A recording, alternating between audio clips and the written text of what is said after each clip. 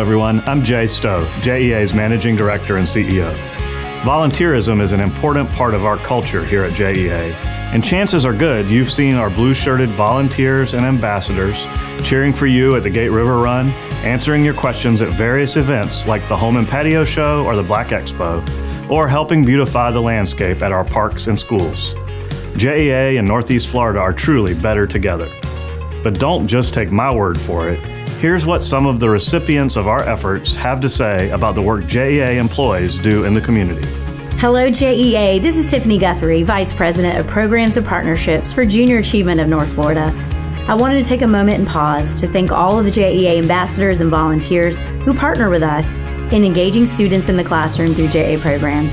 It is important for all of us to come together to invest in the next generation.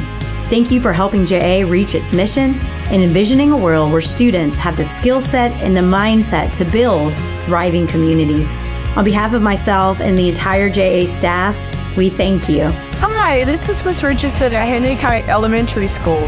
We want to give a great thanks to all of our volunteers that came out JEA to be a part of the Power Pals and the Aqua Pals program here at our school. Our students had a wonderful time, and we truly enjoyed your presence in our building. We look forward to you guys serving us at our new school and other schools. Thank you for all that you do.